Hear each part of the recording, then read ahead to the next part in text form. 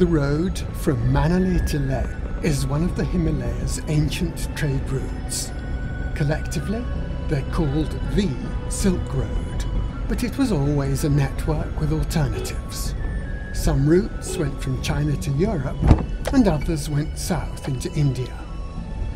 For journeys to China, the Manali-Leh route was less popular than the Srinagar-Leh route because it was too high, too long and too dry. The road is still pretty empty, but has a wide range of users and retains the camaraderie of the road, which makes speech so far more free and conversation so much more interesting, as a traveller wrote in 1928. The users include bikers on Royal Enfields,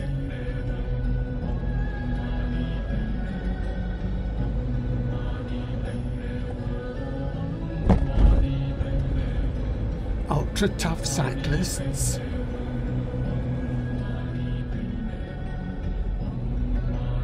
pashmina goats,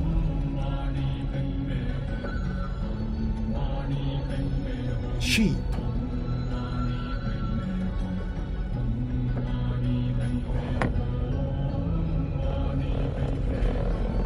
roadworkers,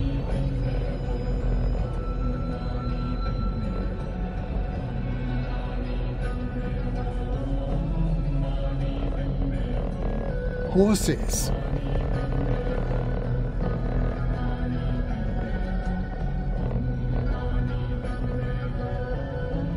commercial trucks, army convoys,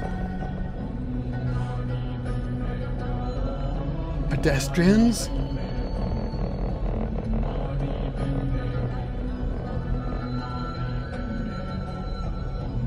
and tourists.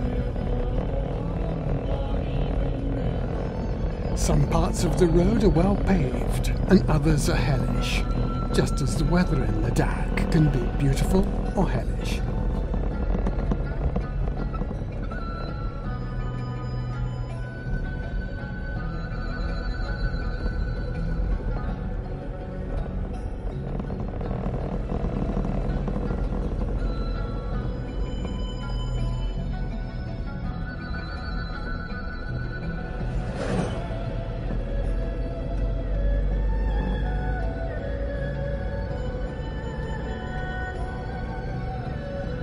This video was taken travelling north by car in September 2014 from Manali to Leh.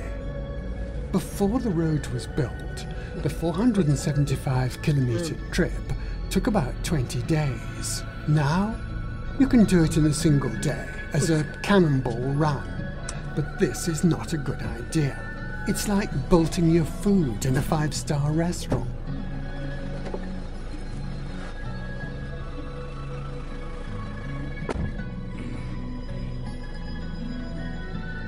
Starting in Manali, this video looks at the history and character of the areas through which the road passes. Calvert, a geologist, wrote in 1873 that at Manali, the view of the snow-covered mountains shows the regular stratification of their formation and contrasts well with the rich tints of the splendid deodar forests beneath, the prime of which are being annually cut down and launched into the river to float down to the plains for the constant demand for railway sleepers. Eventually, the forests were protected by Duff Dunbar, a Scots forester. Today, Manali is known as the honeymoon capital of India.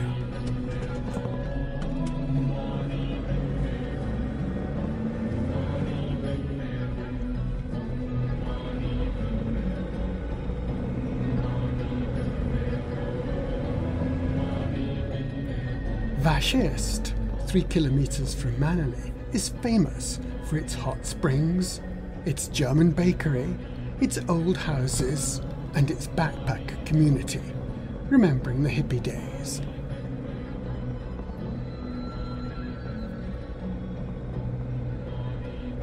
The Solang Valley 14 kilometres from Manali and 600 metres higher, is a good place to sleep if you need to acclimatise to the altitude. In summer, it's a centre for paragliding. In winter, it's a ski resort. The old village is over the River Bias and up the hill.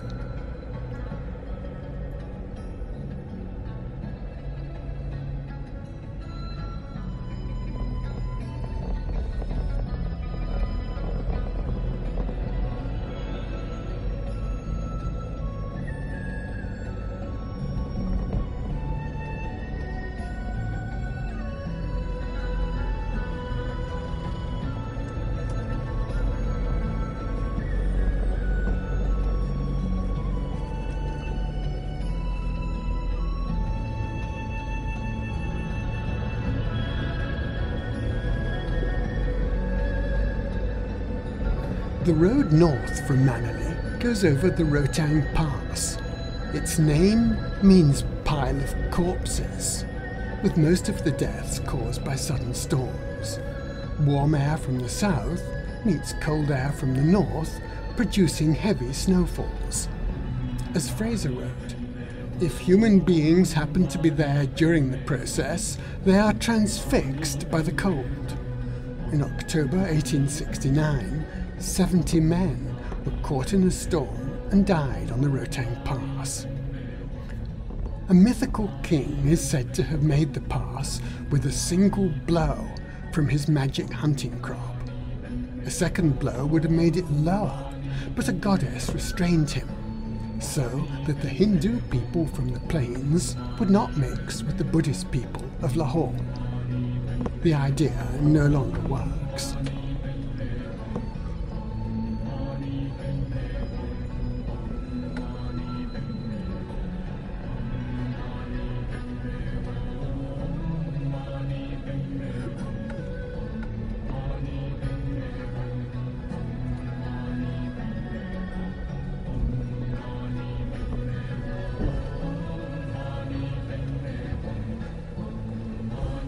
Beyond the Rohtang, one finds the mystic valleys of Lahaul and Spiti with their lofty crag formations, magnificent snow peaks and glaciers.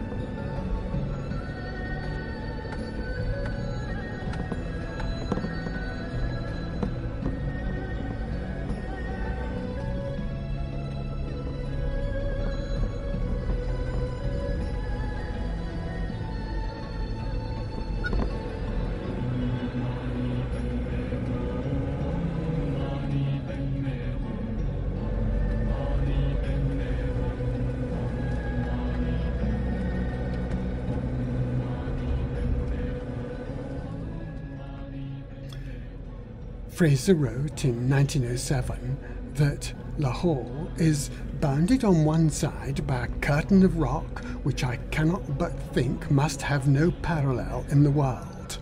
At the bottom flows the Chandra River. Here, a grey, rushing cataract, swollen by water from the melting ice. It's also the place where, in 1863, the 8th Earl of Elgin died of a heart attack. while crossing a bridge over the river. Growing seed potatoes brought prosperity to the Lahaul Valley. Cold conditions make them free of pests and diseases.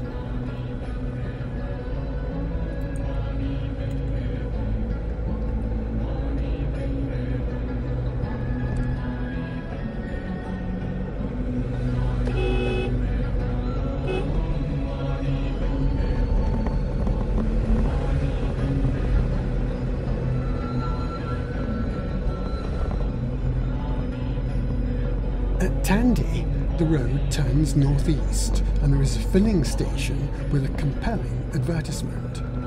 The next petrol pump is 365 kilometres ahead. So fill up. Keylong has the slightly depressing air of a town which lives off penny-pinching tourists. But when you get away from the main streets and the motorbike repair shops, you find a dramatic valley with small fields, flowers, children, cows and snowy mountains. Until the Rohtang tunnel opens, Keylong will remain shut off from the outside world, except for the 4.5 months when the road is open.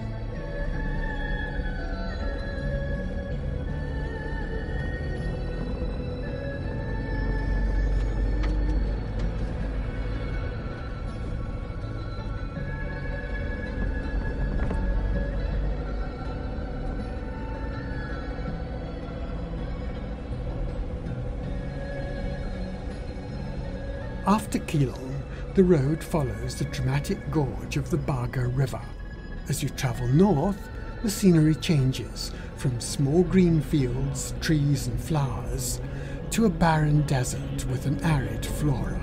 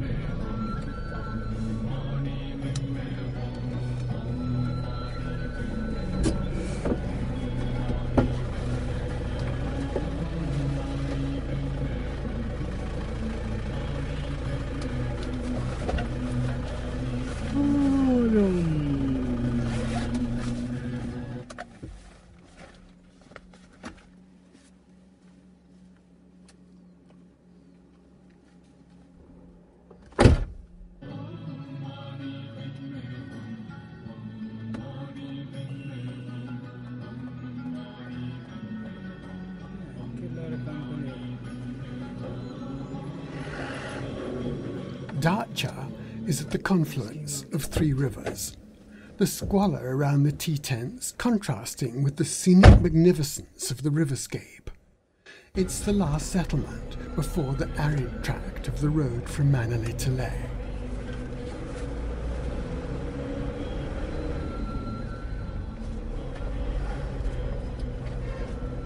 Dr. Gerard in 1831 wrote that, "In crossing this lofty ridge, the wind blew piercingly on one side, while the sun's rays were scorchingly ardent on the other. The extremely thin, dry and cold air checks the vital energy with fearful rapidity." Deepak Tal is said to be one of the last unpolluted water bodies in India.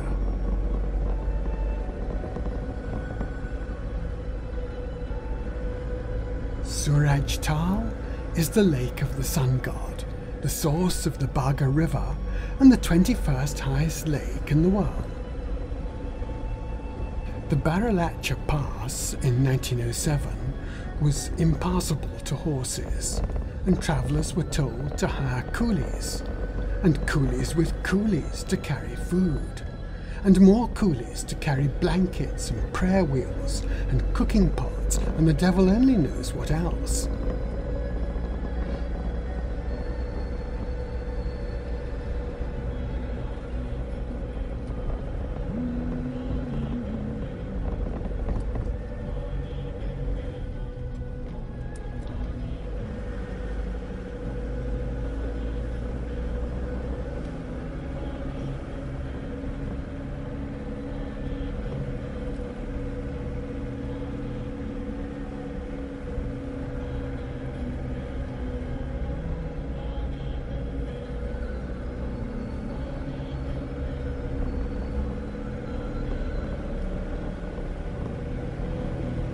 wildflowers can be found in places, with the aridity of their location giving them a special brilliance.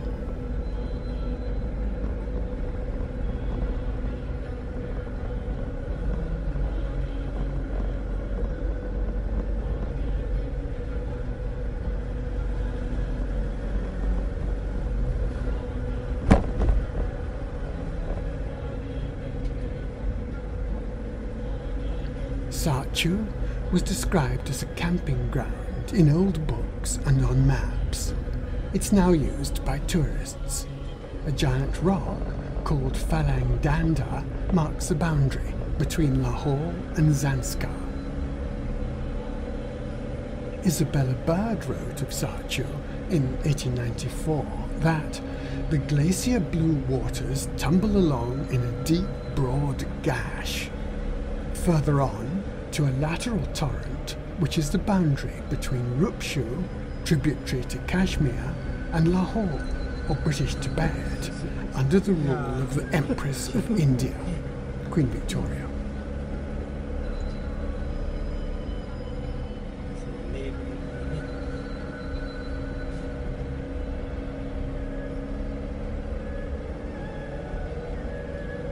Moorcroft, in the 1830s, crossed the Lachalung Pass and met a party of Lahauli Tatars with about 100 horses returning from Leh, whither they had carried the goods of a Kashmiri trader. Most of the cattle had been overloaded and were bruised and wounded in the withers.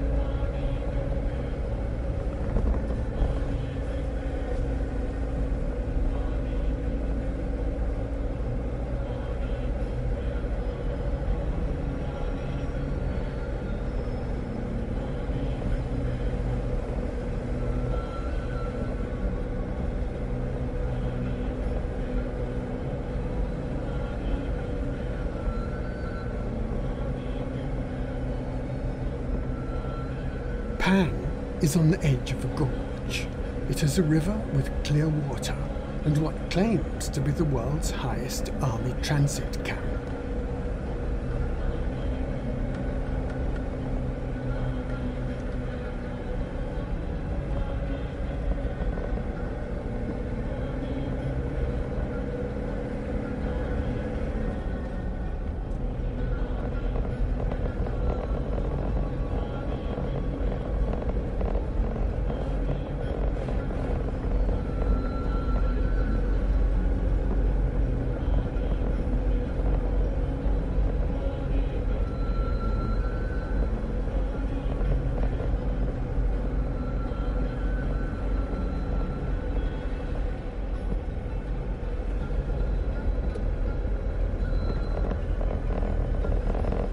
The Morey Plains are popular with bikers for their long straight stretches and complete lack of buildings.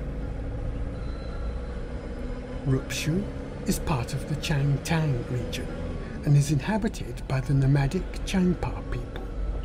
They live in yak hair tents and make their living from herds of sheep and pashmina goats.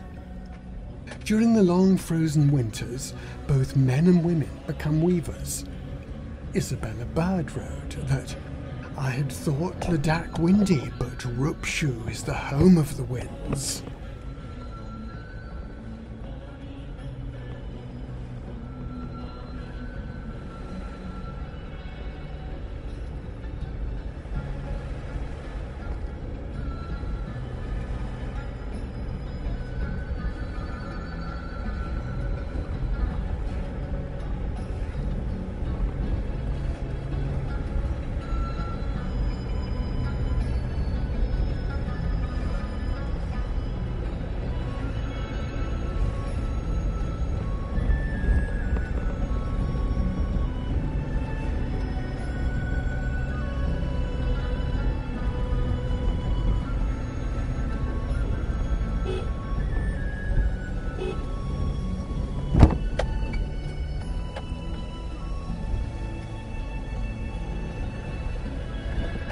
At 5,359 metres above sea level, the Taglang La is claimed as the world's second highest motorable pass.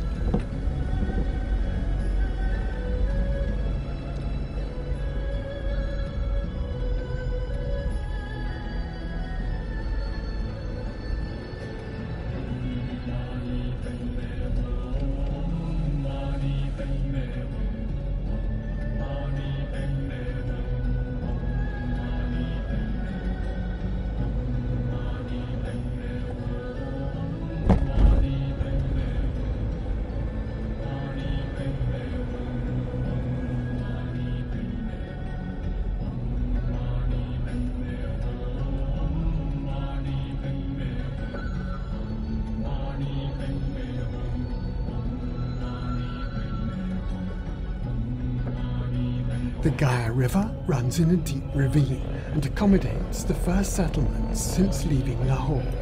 Their character is quintessentially Ladakhi.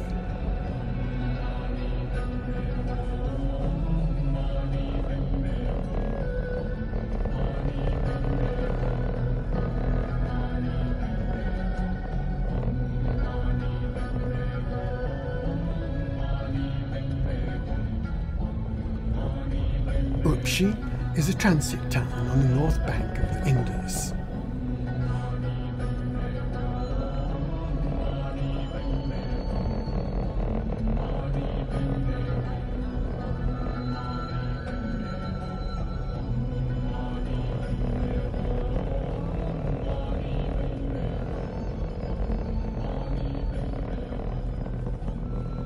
Karoo is a very large army camp.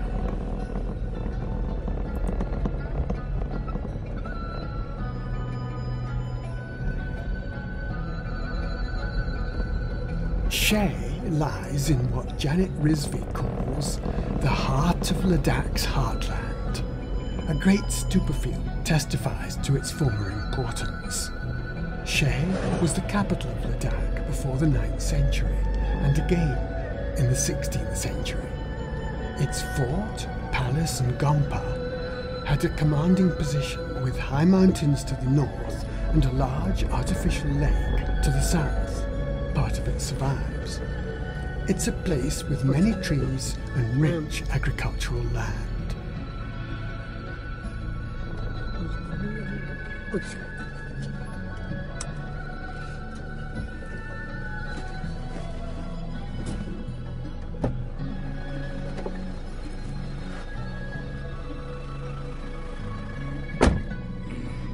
Thikse Gompa was founded by the Keylong, or Yellow Hat, Buddhist lineage in the 15th century.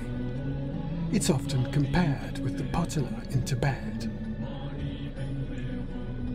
Matho Gompa was founded by the Sakyapa Buddhist lineage, its name meaning many happiness. Each of the 3 monasteries was built as a castle to protect its treasure from foreign raiders. They now gaze at each other across the Indus Valley in friendly rivalry.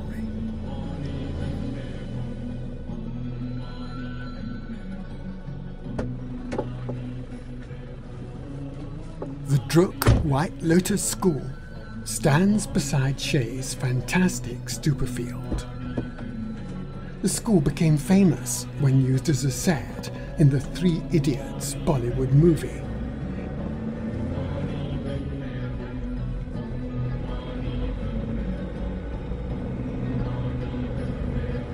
It's now making what must be the world's highest garden. At 3,400 metres, it is 900 metres higher than the Betty Ford Alpine Garden in Colorado, which claims to be the world's highest garden. Druk means dragon, and the school is therefore making a dragon garden. It's Buddhist influenced, sustainable, very much of its own time, and yet based on a classical Tibetan mandala pattern. Leh is the present capital of Ladakh and retains the character of a great Himalayan trading centre, though damaged by the burgeoning army camps and urban development on its fringe. Central Leh undertook a beautification scheme in 2014, but still has some charming back streets.